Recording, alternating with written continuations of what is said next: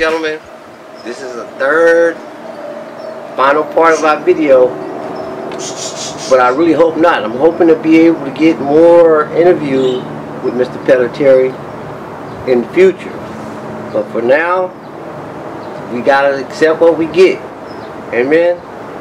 Alright, Joe, tell me something, Joe. Do what? What do you want me to do? Tell us about your relationship. The world is waiting to hear this. What is your relationship with William Pinson, Chandler Grover, Walter Reed? Let's talk about them. Tell me about them.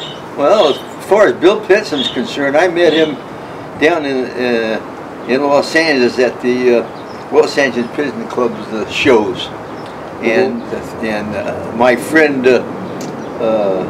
What year was that? Oh, I don't remember what year it was. 40s, 50s? Yeah, probably in the 50s. My friend Ralph Hilton was a great admirer of Bill Pinson, and in fact, he was instrumental in starting the National Birmingham Roller Club in honor of Bill Pinson. Now I'm talking about Ralph Hilton now. Yeah. There's a photograph in there of Ralph Hilton and his wife in that album.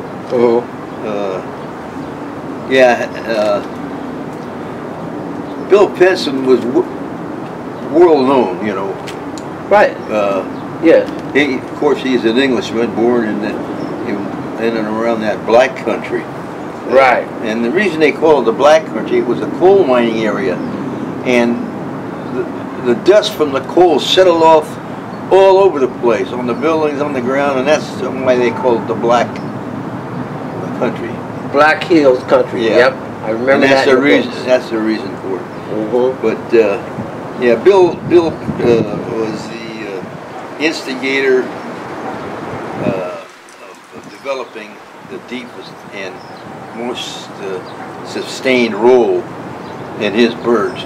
The deepest and most sustained role in his birds. Yeah. You hear that, America? Because Joe, I hear a lot of people talk, and sometimes I just want to shut them off. I just heard a guy the other day. I was on the phone with one of and they wow, so much controversy around the fact that Bill Pinson had short birds. He you know, and all this, and that's totally ridiculous. Well, some of them were. I know the birds that Ralph Hilton got from Pinson. He got the shorter ones, and he liked those short cobby birds. The Pinson birds, some of them were long, but we're not talking just in stature. We're talking in terms of the air. We're talking the air. We're talking. Oh, you're not talking about the size of the birds? Right. We're talking in the air. Oh, when you say long, you're talking about deep rolling? Deep, right. Oh, well, yeah, they had deep rolling, no question about that. No question about that. Yeah, well, he wasn't. A lot of the fellows that had deep rolling.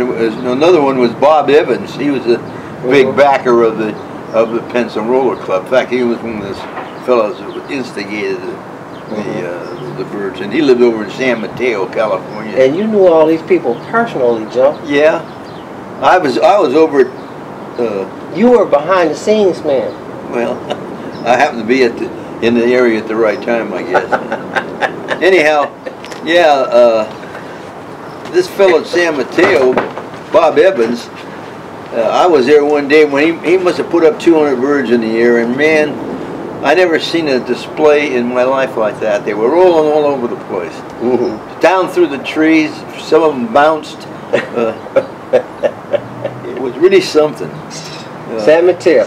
Yeah. Right across the water from where we are right now, That's the Bay right. Area. Yeah. Yeah. I have, from the birds I purchased from you 2 years ago, I have some bronze wings now, some gold wings now off of that hen that I bought from you, and that cock I bought from you. I have some laces off of them. They've thrown me some. Well, see, you got the opal factor if you got laces. I got the opal factor. Yeah. I gave you some birds one time too after you bought did. some. You did. What happened to them? I tried to fly them, and they were doing well, and the hawks started killing them off. Oh. They started killing them off, and I couldn't save them, so I put one of them down, and I bred it. Right? I see, I can't let the hawk get all of them. And the ones I purchased, I made sure I bred all of them. So now, one thing that the hawk has taught me: don't fly nothing you can't replace.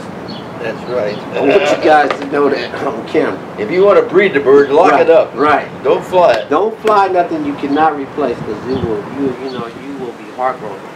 And that's really the truth. Yeah, that's the one that's awful. Check out. Undoubtedly, he'll grab the one that you want to breed. Yep. Another thing I found out too, Joe, is if you see a bird coming in his pen and he's doing so wonderfully well, don't pay attention to him. Oh, what? Don't pay attention to him, because the hawk will see you paying attention to him, and he'll pay attention to the bird too. And before that bird get home, I'll put this on everything I know. If you point at, oh man, I can't wait to get that bird in, I'm going to breed that, if he's doing good, that bird never get home. That'll be the one. Anytime you covet a bird, that's the one the hawk will grab. I'm telling you. And it's just remarkable, but that's the way it is. That's the way it is. And I'm glad I didn't just say it. I'm glad hearing it from you too, because I truly know that story. Yeah. I'm glad to Well, I know that from all the years of experience that I had flying birds. Yeah. But do you remember a time when we didn't have a hawk problem? Well, remember back in the 60s? That's because of the DDT that the farmers were using on their fields, and also DDT was used all over, and it caused the eggs to be soft shell, and they would break, and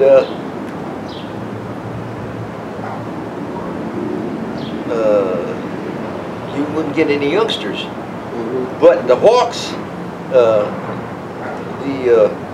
hawks were getting that DDT too, and their eggs were breaking, and so the hawks weren't raising any youngsters, so there was no problem around here. I can remember when I was a kid, there was only a hawk here. The old man that had that apartment house, he flew rolls off the top of that apartment house. He had 2 kids, 50 birds each, and one of the hawks, he said it was a goshawk, which I don't know if it was or not, but there weren't many hawks around in those days. Wasn't many at all. I never even seen one but a red tail. That was about the only one which was not a problem all the years I flew. See, I flew from 1965 to like 1973. And then I flew again from 1974 to 1983. I didn't really have a problem at all. Well, you're in a bad area now because you're up in the... Oh, I'm in a bad area now. Yeah. You're up there in the hills where they're all breeding and living in those trees up there. Yes. I don't know, you probably have, I don't know if you got any peregrines. I get peregrines. I get red tails. I get troopers. There's a lot around, yeah. I get sharp shins. I get crosses. I even got an eagle for about yeah, but they don't go after the birds. No, he was really just too big, but he scared the hell out of everybody. I mean, he came over the top of the hill, and he looked like a damn sheet of plywood, because he's so long, you know? He was like a big-ass sheet of plywood, because he laid himself out. And I said, what the hell was that? Huh? Oh yeah, we get owls too. Yeah, we got owls. Yeah, but they're nocturnal. Yeah, they nocturnal. I don't know, they don't really do anything. Oh yeah. We got. Well, you know, in the hills we got a lot of natively wild creatures. Those bobcats, you know, possums. Well, you got everybody got raccoons, badgers, and moles and whatnot. And they, in fact, I had one living in the garage here. A badger? No, not a badger, but a raccoon. Nice. Mole? What's it long? Possum. possums. Yeah. Set up housekeeping in here. Yeah. I had to catch them and take them out and get rid of them. You know, they'll eat the birds too. Yeah. Well, I don't know if it was after the birds or not, but I didn't want them in my garage. No, I, you know, like you said, up there we get them too. I had a pair of them, but they don't really do a lot. As long as I keep my cages closed up. If they find a way in, they will. But the raccoon will actually try and break in the cage. Yeah, coon will do that. You know, he actually just worked on the wire. They're strong. They can man. They can get in practically anywhere. I had them go in my cage, you know, not long ago. It got me for like about 4 stock birds. And it was awful because... Well, cats are another problem. Okay, here we go on the male side. I'm going to show you a few males that I have. And these are some of the males. A lot of them that are stocked because they work good. The deep control spinners, all those that you see without a band is deep. Who's new would be this bird right here. And that bird name is Hard as Nails. That's what he is. Hard as nails. Okay, then here's another one. This is off my blue back. I never named that bird. I never named this bird. This bird is good for 6 poles. Did a few hard landings. Came in really young. Really exceptional spin. Really exceptional speed. Say around 300 feet. That's what he gave me. Okay. Okay, what else we got here? Oh, this bird right here. This bird right here, his name is the Long Ranger. That is the Long Ranger. He's good for about 250 feet. The thing is he won't even spin down low. You know, he'll just coast. He won't even spin unless he's like at least, say 400 feet. Then he'll give you something. He'll give you 200 of that, maybe 250, and then he'll just coast like a glide, like a homer. His name is the Long Ranger. You'll also see him later on in the video. We got some footage of him. So basically, here's one of my white bars. This bird was so unique that I just stopped it. Like I said, I'm doing a lot of color breeding this year. So this was one of the birds that I've been breeding for. As you know, white bars really don't retain a lot of spin, but I put a lot of spin into these white bars, and I guarantee them to do 100 feet or better. This is one of them. I just stopped it because he's so unique. White bars and pink big. Okay? Alright. As you can see, a lot of other birds. Here's a cream that had a very unique color. And I decided to just stop because it was so unique. It's got a white side and a cream side. It's really a strange like bird.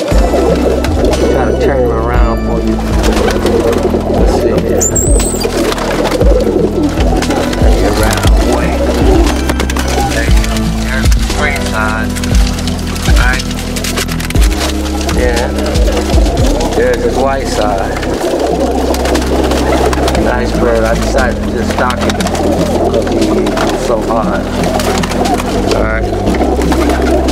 And here's a little bird right here I call Parade. It's a little red and white. His name is Parade. He's good in the air. He's good for about 120 feet and break.